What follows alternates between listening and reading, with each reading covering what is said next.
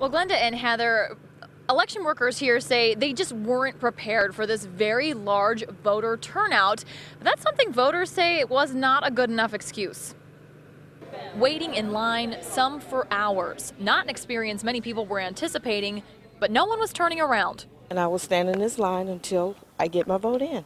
2 precincts in Redford ran out of Democratic ballots. They ran out at this precinct twice, and some people left and waited in line twice. Somebody that worked all day and then come up here and then turn around and have to go back and come back again, and you got the same situation. Precinct workers say they weren't prepared for this turnout of Democratic voters.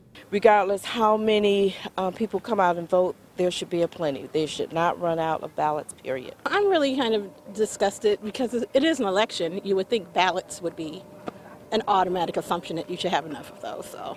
Everyone waiting in line at 8 o'clock was guaranteed a chance to vote. Paper ballots were brought in and will be hand counted. Some were questioning the authenticity, while precinct workers were upset they were being questioned.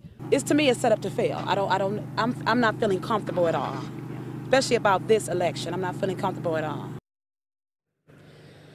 All of those votes will be counted, but it will be a late night here for precinct workers. They are still inside counting the votes right now, and the last voter left here just around 9:30 tonight. So again, a long night for people waiting to vote. Some of the people wearing their stickers as they left said they really earned that sticker tonight. Live in Redford, Brianne Pomerini, 7 Action News.